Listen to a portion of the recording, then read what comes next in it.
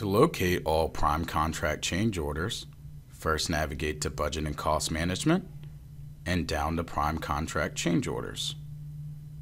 From here, you can see all of the prime contract change orders in place. We only have one prime contract, and that's why you only see this one grouping here. To create a new prime contract change order, select the Create New icon. Select a contract. Here's our one prime contract here, and enter your description.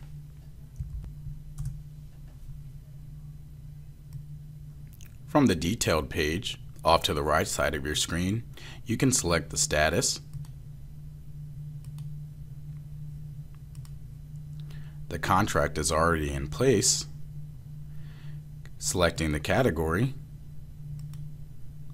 the NTP date, which is the date that the work is scheduled to start,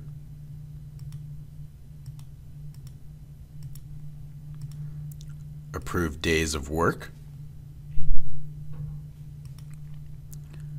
the executed date, which is the date that the legal documentation was signed,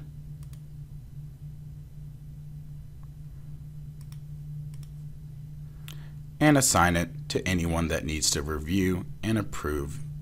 Under the Prime Contract Change Order tab, there's an area for general notes, and below you can either add potential change orders or add potential change orders linked to a COR.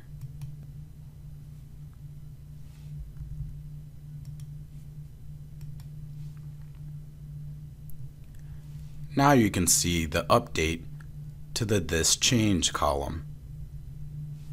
General communication can happen on the Comments tab here, and under Contact Information, the To Company and From Company is already filled in association to the prime contract.